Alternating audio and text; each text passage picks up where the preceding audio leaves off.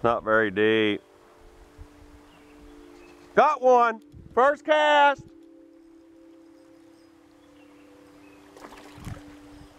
Oh yeah. First cast.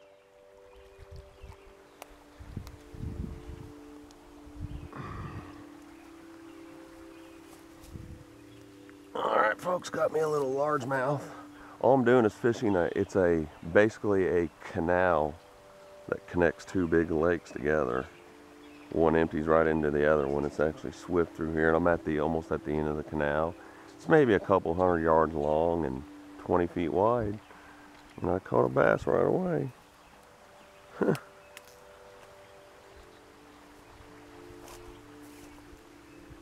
Little guy, he's about 10 inches, but it's a start. I'm just gonna keep that for a minute so she can see it when she gets down here.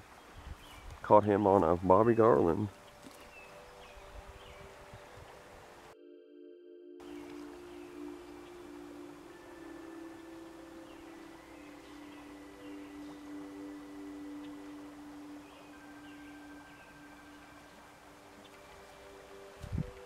Another one, 2 in a row. Oh yeah, 2 bass.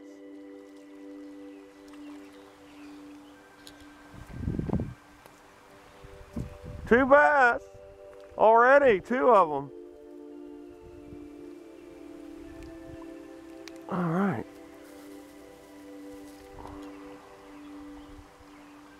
There's both of them. This one's even smaller. He's about 9 inches. A 9-incher and a 10-incher. Look.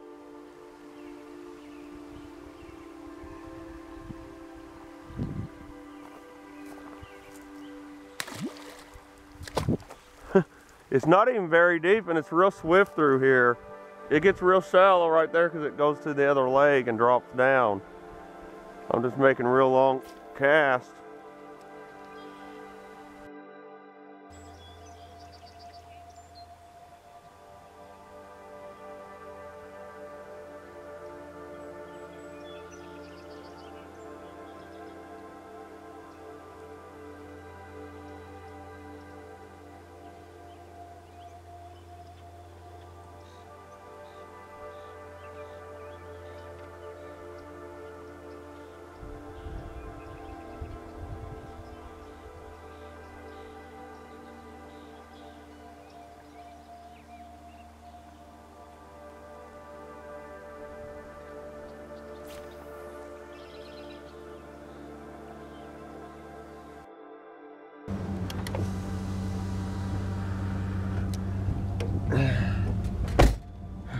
Caught 2 though, or 3. You caught 1.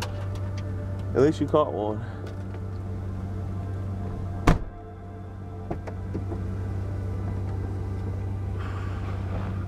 This one ain't bad, but it ain't got walleye.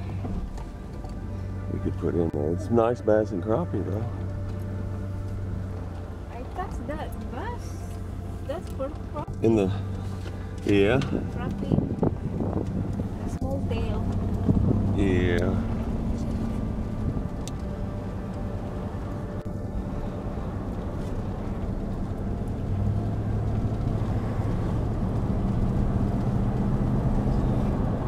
That's a pretty big lake, actually.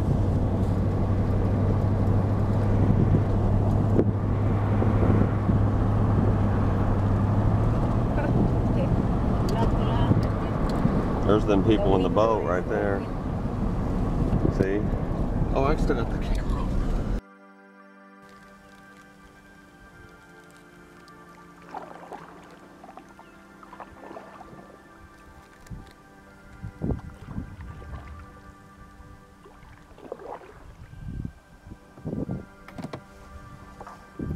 Smells like fish. I can smell fish. Kind of want to be right on the center of it where we can cast on both sides. Hopefully not a lot of weeds.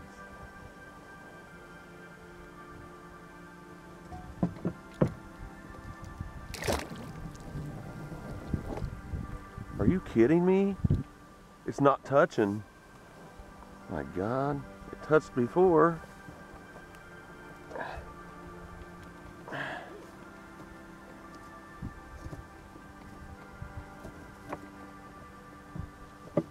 Oh, 1 inch.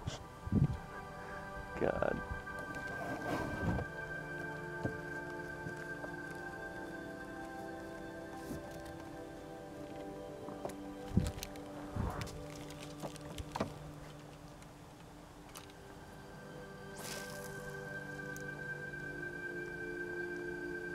It's about 10 foot deep where we're at, but I don't know about over there. But right underneath us, it's about 10 to 11 foot deep, according to the anchor. This looks like the spot, though, I'm telling you. That will attract fish.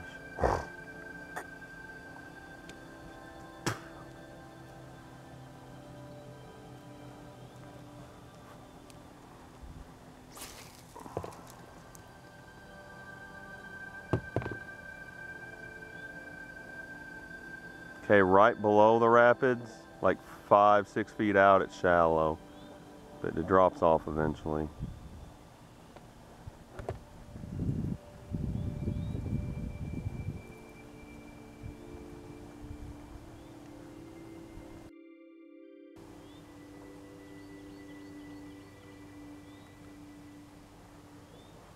Got him! What do I got? It ain't a walleye. Bass. All right. All right, folks, today we are fishing a strip mine, an old coal mine. And there's 2 places on this lake. It's probably, I'm gonna say 300 or 400 acres. There's 2 spots where there's boils that come from rain, runoff from recent rains, where they allow water to come in to bring fresh water into the lake to keep it from mossing over. Basically, it comes, one of them comes from another pit, and all of them just come from drains and stuff. And you can see from this boil in front of me, and this is one of them. The other one's a little smaller. This one has more water coming in it than the other one, and it looks like one of the best spots on the lake. So we're going to try it first and let the wind slowly blow us back to the truck. Got a late start today. It's already 10 till 5. I had to paddle for half an hour to get down here. We got a light wind from the west, so it'll slowly blow me back, and we'll fish slowly on the way back.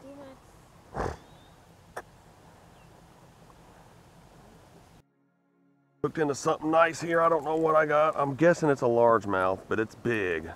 Oh my God, it's a big walleye. It's a big walleye. I'm serious. Oh my God, it's about 5-6 pounds. Grab it. Grab the whole body. Oh, this is my biggest walleye ever, folks. Personal best walleye. On a Bobby Garland crappie jig, of all things. A little 1.5 inch crappie jig. I'm fishing for crappie and just caught the walleye of a lifetime. Oh, he's 4 pounds. Made the whole trip worth it. Don't grab him by the mouth. Behind the neck. Behind the neck. No, stop, stop, stop. Don't pull, don't pull, don't pull. Get him down here to me, maybe. Don't let him off. You got it. Oh my gosh. Get him under, over the canoe, over the canoe. Oh my gosh, we gotta measure him. Folks, I just caught a big, I'm gonna say he's a 4 or 5 pound walleye on a crappie jig. Strangest thing I've ever seen. I was fishing for walleye, but not at the moment. I got my walleye poles right here in front of me. I got a spinnerbait, a crankbait, a swim bait for the walleye, and I had a little Bobby Garland 1.5 inch electric chicken crappie jig on there, and just nailed a big walleye. My God. All right, let me get the backpack. I'm gonna measure it. I'm gonna have you measure it. And then, oh God.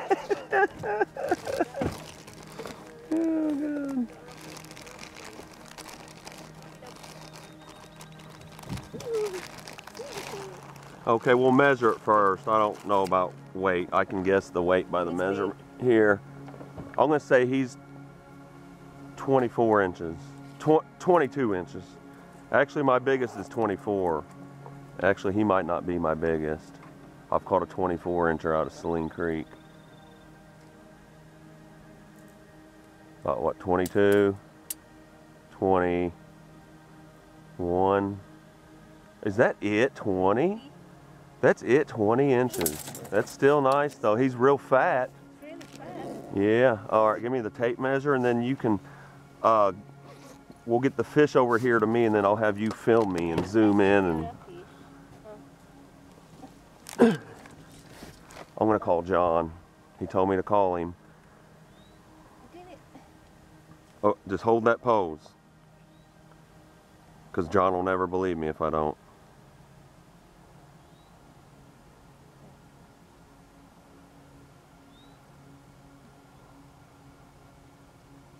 I'm zooming.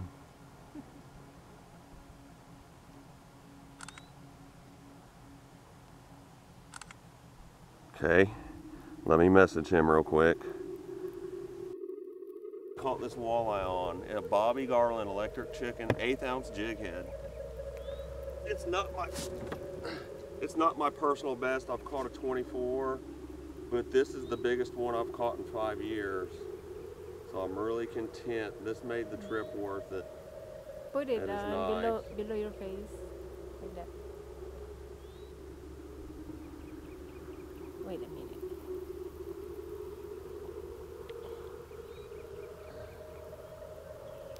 I'm trying to get him to put his fins up.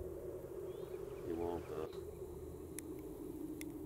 All right, just film me for a few minutes and what we're gonna do is turn it off and we're gonna take pictures, a bunch of pictures.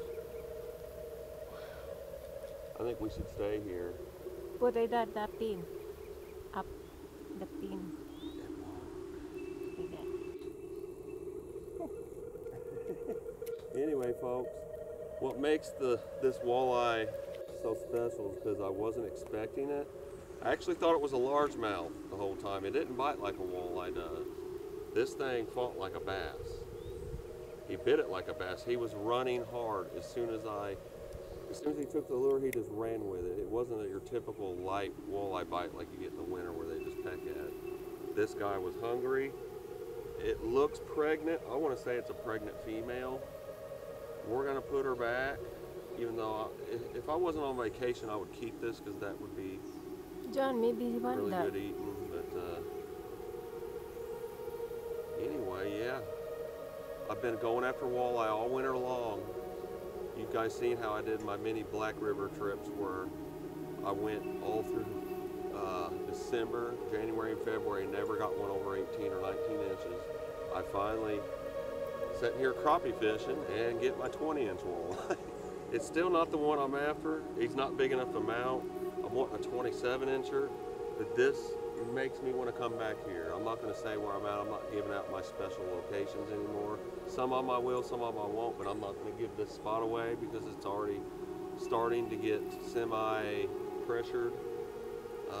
So I will not give that up this time, but all I can say is it's a very good lake. You don't catch many fish at all, but when you do get one, it's always a keeper. So that's what it's more important to me than catching a bunch of deans. All right. I'm going to give, now turn the camera off, hit the red button. Folks, I got my first crappie of the day, a pretty decent one.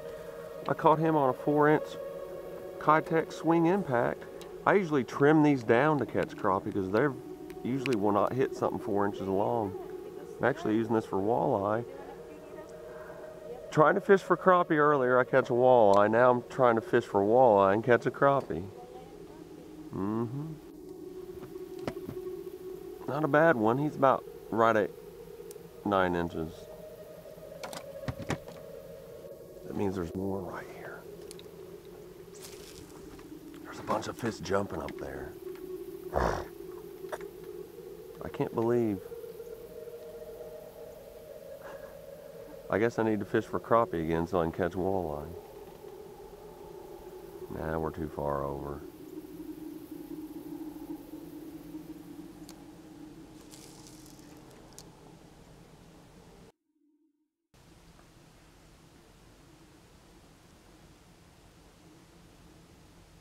There he is. Got it. Yeah. Oh yeah. Nice one. We're coming here tomorrow. We're coming back. John's gonna come with us. Oh my God, that's a nice crappie, folks. That's what I'm talking about. 12-inch. Nice and gold colored. Oh yeah. Big walleye, big crappie. Perfect day of weather, nice and cloudy and just barely in the lower 60s. It doesn't get any better than this. We've had a horrible vacation, but we were persistent and just kept going and going for a whole week. And finally, toward the end, we got one more good day to fish because it's supposed to rain Friday. We are coming back to this exact lake tomorrow, and we're going to bring my buddy. So we'll have 3 people. What I can do is I won't bring the black tub. We'll just buy a beach bag and I'll set on the bucket. And a big bass here.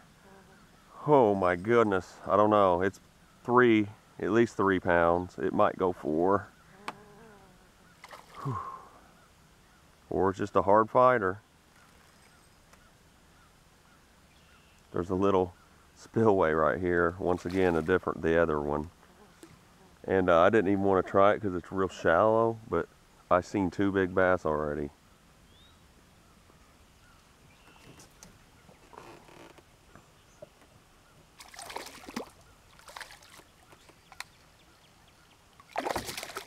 And the lure of the day has been Bobby Garland.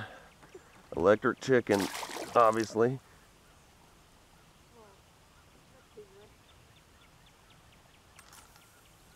All right.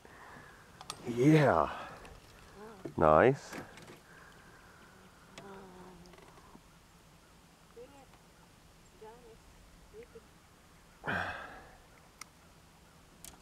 About 2 pounds, but he fought like a 4-pounder. My goodness. Beauty. So we got 2 nice crappie, a big walleye, and a big bass. Well, we got a variety now.